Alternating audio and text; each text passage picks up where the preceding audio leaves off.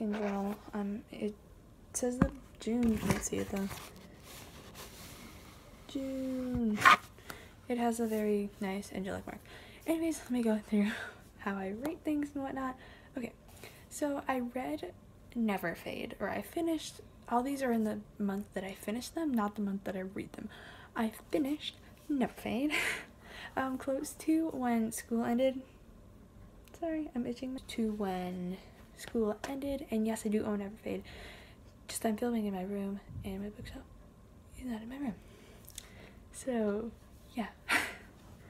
I did a yellow marker slash that went straight across, meaning it was an okay book, like a green check in my other things. As you can see, I have a bunch of green checks. If it'll focus, that was the month of May, but anyways, if it is a green check, I really like it. If it has a yellow thing, it's kind of an iffy thing. Sorry if you see weird fuzzies floating around the video. Anyways, it was an okay book. Like, the Darkest Mind series for me is, I really like the characters. The plot is okay for me, and the just how sometimes she delivers it, I don't really like it. And the Darkest Mind's author is Alexandra Bracken.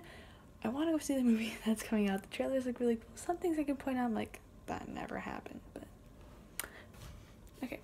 The second book that I read is Ruby Red. Now, towards late June, before my birthday and before my friend went on her vacation, she went to the library with us to get books, and I got 4 books. They all had red and, you know, just different stuff. They're all starts of a series, which I really shouldn't do because I'm actually reading A Court of Thorns and Roses right now. I should really finish that. Anyways, I read Ruby Red. I didn't like it. Oh, I'm forgetting the author right now. Editing Gabby will help me and put the name somewhere of the author. Anyways, I give it a red slash. I'm going to DNF that series because, I'm sorry, it's just my personal opinion and I don't like it, so I'm not going to be continuing on with that book series. The next book that I read was The Vampire Academy. Now, vampires in the media are very hit and miss for me, and this sadly was a miss. So yes, I read it, but I'm going to DNF that series as well. I'm not trying to be that person that like DNFs everything just because I want to get to new books, but I just can't bring myself to read it. And I'm forgetting the author's name on this one too. Whoops, I know there's a movie. I'll probably watch that movie.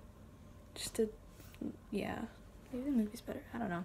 The next thing, which I don't have written down in here, is Scythe by Neil Shusterman, I think. I did read the book, but I'm DNFing that series as well because I just didn't like it. Not because I sped through it, I just don't like how he writes third person.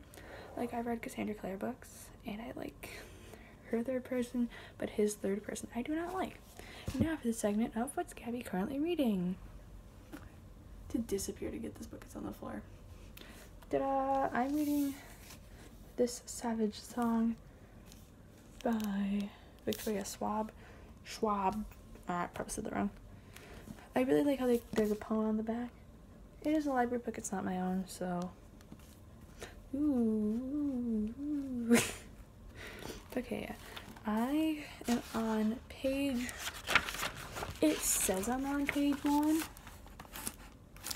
but oops, my bookmark is falling out. I've read like all of this here, this part here. It's counting in the Roman numerals, so I've read what? Hold on. I've read 58 pages. That's just in the prelude, and I'm now on verse 1, and it says Monster May I. I'm guessing they're I'm guessing they're all written things from parts of the song, because I know verses are part of a song, I know preludes are part of a song. It makes sense because the 2 titles in this in this duology are This Savage Song and Our Duet. I'm forgetting what the thing is. I think it's Monsters of Verity. Yeah, it's Monsters of Verity, but everyone hasn't say you say it. But yeah, I like it so far. I honestly like Katie over, shoot, what's his face? August. So yeah, this really hurts because I'm not